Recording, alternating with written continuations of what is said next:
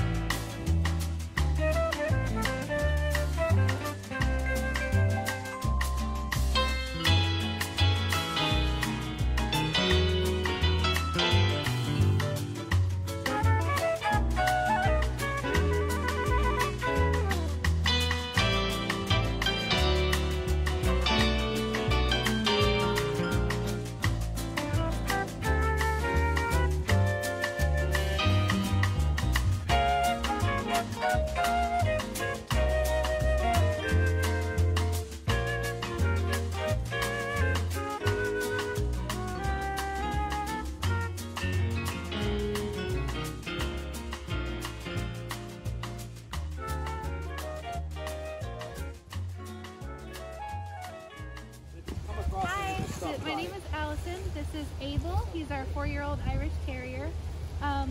Before we brought Abel to Off Leash K9 Training, he was super reactive towards other dogs, barking, growling, lunging, you name it. He just did not like other dogs.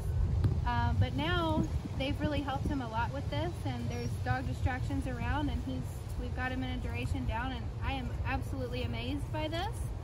And I can't wait to implement these at home and keep helping him to learn more. Awesome! Did you receive daily updates? Yes, every day we got a video and a description of what was going on with the training. So that was also super appreciated because we missed our dog a lot, obviously. So that helped a lot. Awesome! Great job, Abel. Yay,